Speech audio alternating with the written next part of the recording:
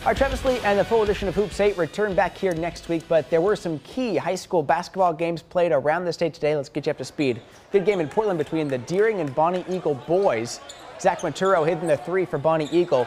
He went over 1,000 career points in the game tonight. Other way, Loki Onda hitting the three for Deering. Rams led by 3 after 3.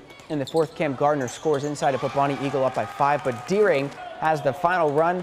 Mike Randall with the steal and the lay-in, and Oscar Hussein had 7 points down the stretch to lead Deering to the 65-61 win. High-scoring game in Augusta between the Cony and Marina Cook boys. Kyle Doolin draining the three from the corner to give Cony the early lead. The other way for Marina Cook, it is Isaac Philbrook answering with a three of his own.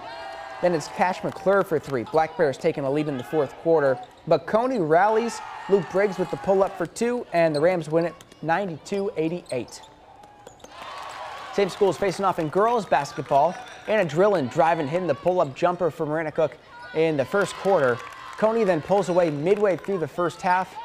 Reagan Betcher draining the three from the top of the key. Then Sierra Prebitt passing to Riley Fleck for the layup. Cony wins this one 49-32.